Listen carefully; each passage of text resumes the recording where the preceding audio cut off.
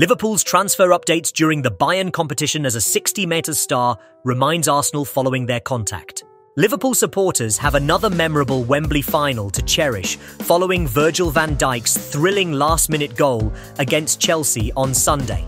Just as it seemed the match was destined for penalties, reminiscent of their previous final encounter 2 years ago, Van Dijk nodded in Kostas Tsimikas' corner.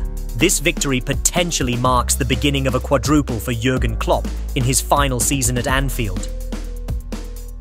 Klopp acknowledged after the game that it was a particularly significant achievement considering the absence of key players. While Klopp remains focused on maintaining the team's impressive form, Liverpool's board is actively seeking his successor and a new sporting director.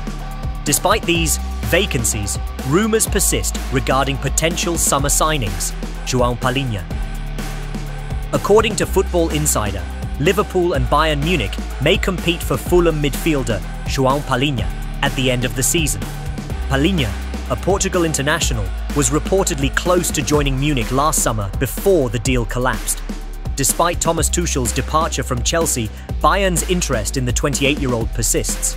Fulham's vice-chairman expressed a desire to retain Palhinha but acknowledged that sensible offers would be considered. Palhinha leads the Premier League in tackles this season, making him a coveted asset. Alan Varela, Porto midfielder.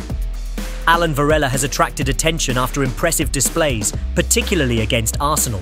Liverpool reportedly contacted Porto last month regarding the 22-year-old. Although no bid was made in January, Liverpool and Manchester City remain interested.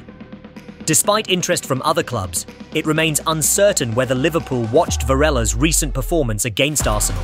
Varela has a hefty release clause of 60 million, indicating his value in the transfer market.